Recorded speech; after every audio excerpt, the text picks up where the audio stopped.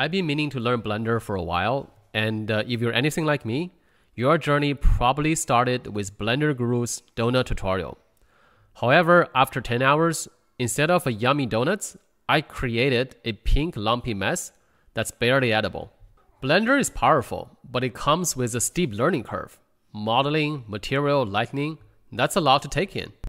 So I often wonder, wouldn't it be nice if you can just tell Blender what to do and it would just do the modeling for me? So this thing dropped on GitHub recently. It's called Blender MCP. And yeah, it's already blowing up, almost hitting 10,000 stars. What is Blender MCP? It is a framework that connects AI directly to Blender. It's like giving your AI an actual mouse and keyboard and then watching it to go to work. All I did was type a single sentence, something like, build me a small village, and AI just did it. It grabbed the current scene, figured out what was there, built a model, tweaked it, added terrain, added lighting, the whole deal. I didn't touch a thing in the process. And the crazy part is, if you don't like something, you can just say it. Like here, I told Blender to add a river in between the house, and it just did it for me. No question asked. Before showing you how to do it, let's talk about MCP. What is MCP? MCP stands for Model Context Protocol. It was introduced by Anthropic. Think of MCP like a USB port, but for AI. It's a universal connector that lets AI talk to real software. It takes what AI knows, text, context, commands, and translates those into actual actions inside real applications. Blender, Unreal, Unity, whatever. For example, you can use MCP to tell Unity to build a game for you. And here is the wild part. This thing is taking off like crazy. More tools are supporting it, third-party devs are jumping in. It's basically becoming the API layer between AI and everything else. Now let me show you how to install Blender MCP on your laptop. You will need three things: Python, Blender, and Cloud desktop version. The web version will not work. Make sure you download the desktop app. So first, let's set things up in Blender. The very first thing you do is go to GitHub, go to this page. The link is in the description. Here, just download this file, addon.py. The easiest way to do it is just hit download. After downloading this file, hop back to Blender, click on Edit, click on Preference.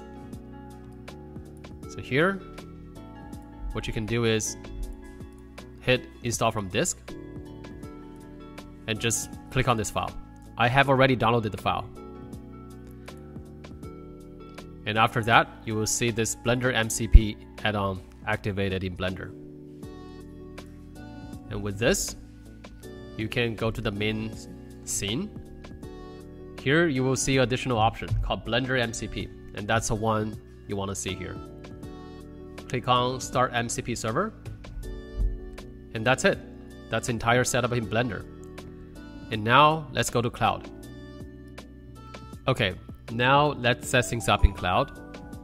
Go to Cloud App, click on this three dash here, click on File, Settings, go to Developer, click on Edit Config. This will bring up the Cloud files, configuration files. So the file you want to open up is cloud_desktop_config.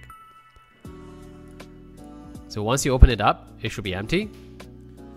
And now what you want to do is you go back to GitHub. Here in this section, what we want to do is copy and paste this in. Copy and paste.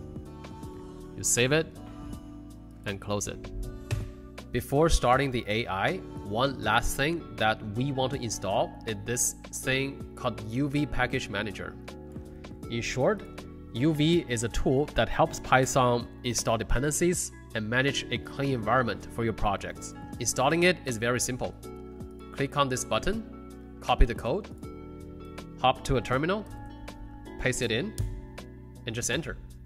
Using Blender MCP is as simple as it gets. The only thing you want to be sure is here, make sure the server is on. And now you can type your command in Cloud. So for example, create a tree with 3 cones. You can also add materials to it. For example, add green materials to the tree. Also, color the ground brown.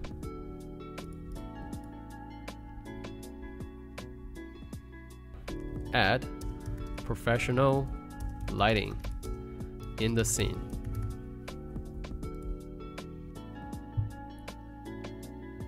Okay, that's it. This is introduction of Blender MCP. Some final thoughts here. Blender MCP is still in its early stages. Very, very early. It works, but it's not perfect. Right now, you can add objects, delete them, tweak a few things, and that's about it. It cannot build fully polished things yet. It won't replace your modeling workflow. Not today. But here's the thing. The bones are here, the foundation is solid. And the fact that we can even talk to Blender like this, that's huge. In my next video, I'll talk about using MCP to build a game in Unity. Stay tuned. Bye-bye.